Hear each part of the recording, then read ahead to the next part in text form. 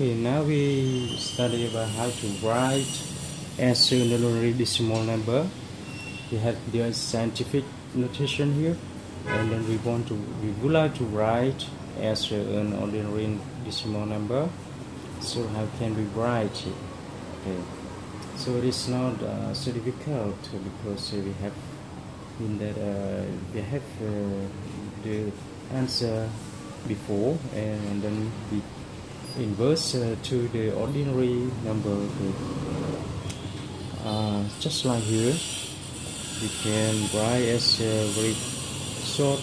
Okay, we can write 0 0. Okay, because we cut 2 times. Okay,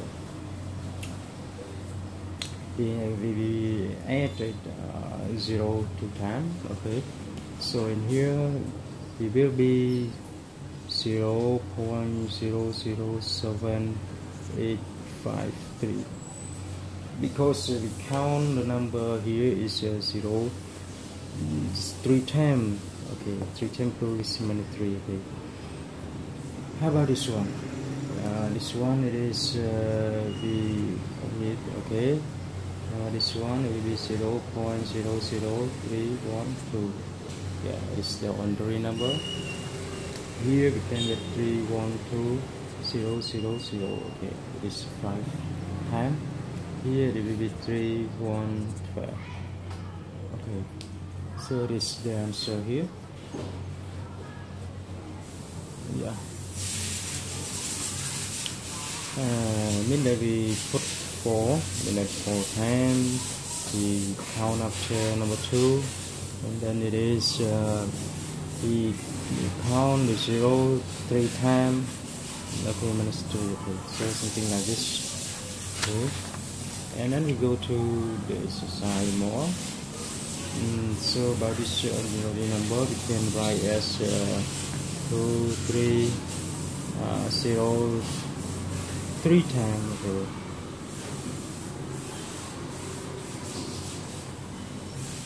Okay. Yes.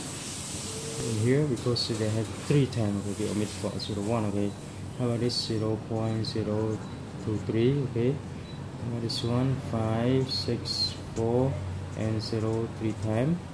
Okay. Here we can write as 0.004 times 791. Okay. Yes. And then it will be 9.97, the same thing. Okay, and then yes, it is okay, and then I left the practice for you to do, and please tell the answer and we make it. Yeah, you will be clear about this. Okay, minute it is. Yes, 1 minute 0. After this it will be 5 more, and here we should be left 0 at the first. Okay, and here 0 at after number 3 5 0. It's 80. Okay, and then you must know that it is the ordinary number and it is the scientific notation, and then we would like to write scientific notation as ordinary number. Okay.